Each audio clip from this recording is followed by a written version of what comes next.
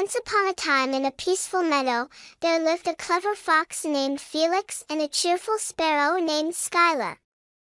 The meadow was bursting with vibrant wildflowers, and a gentle stream flowed through it, providing a serene backdrop to their daily lives.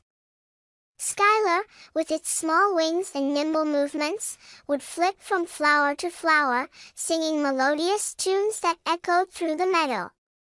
Felix, on the other hand, was known for his sly and cunning nature.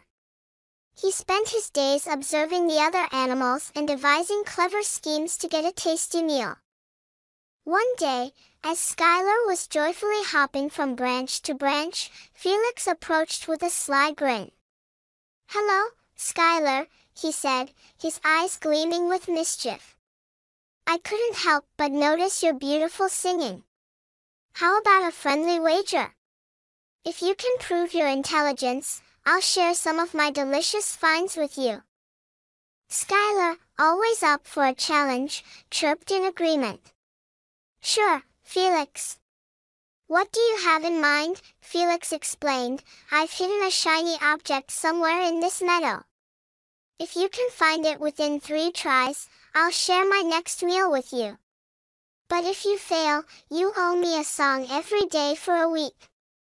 Skylar, confident in its sharp eyes, agreed to the challenge.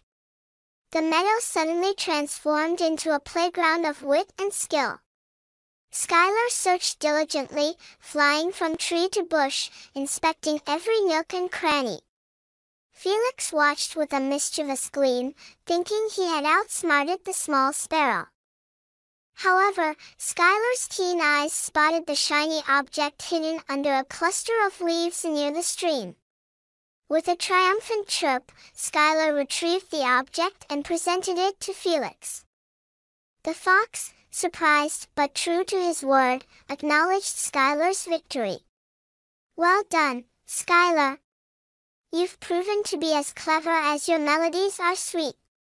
I'll keep my promise and share my next meal with you."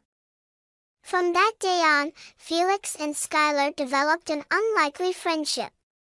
The clever fox learned that intelligence came in various forms, and the cheerful sparrow discovered that even the slyest creatures could have a kind heart. Together, they continued to explore the meadow, sharing stories and laughter, creating a bond that transcended the differences between them.